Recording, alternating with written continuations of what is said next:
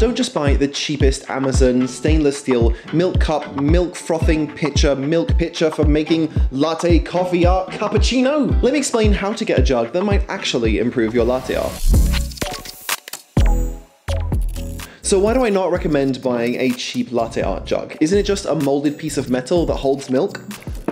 Well, no, there's some major differences between a good latte art jug and a bad one. Now that doesn't necessarily mean that you should go out and spend £200 on a brand new latte art jug, or that this will improve your pours if you haven't got your technique down, but it is an important part of your kit. Now there are 4 things that I think about when buying a new latte art jug. The first is the spout, which is the most important, then the size, the price, and then the handle type. Any spout can pour latte art, and you can even pour latte art out of a paper cup.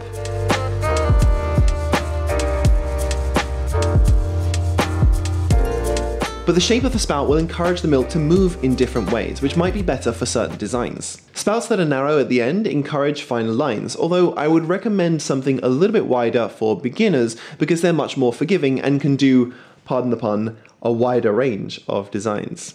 You can choose a sharp or a rounded spout, but not all spouts are created equal, which is why some jugs cost a lot more than others. So in my right hand is a £7 latte art jug that I bought just for steaming milk at the cafe. And this is a £45 iCape one that I bought for pouring. Why is this one 7 times more expensive than this one, other than the brand's just trying to make more money?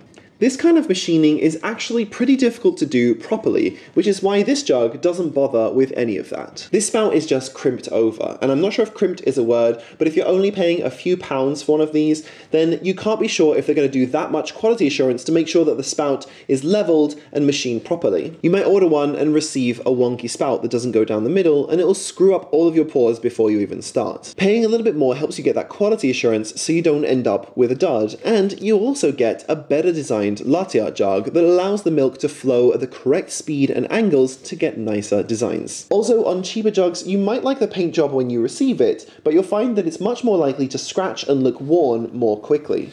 More expensive jugs have better paint jobs.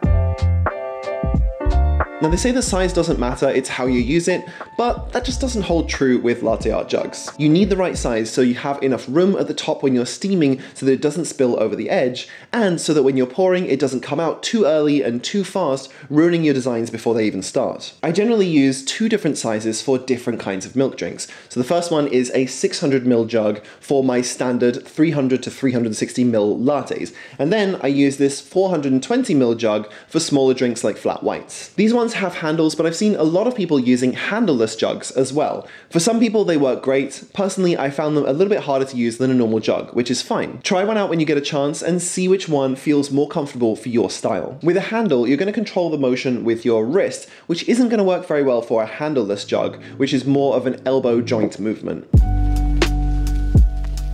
A lot of pro latte artists I know have multiple fancy jugs and choose carefully which one they're going to use depending on which design they want to do. For intricate ripple designs, they might use something with a sharp spout like this one from iCape, and for something like a slowzetta, that is a slow rosetta, they might use something with a wider spout like this. You don't need to spend all that much money, but do get one from a reputable manufacturer so that you at least can know that you're not going to get a poorly machined spout. And when you do start doing more advanced designs, you can buy yourself a fancy jug. I'll leave some links in the description to ones that I've used and like. There are more expensive pro-level latte art jugs like the Jibby jug, but I just don't think I'm at the level yet where I would see that much difference. Maybe sometime in the future when I start competing.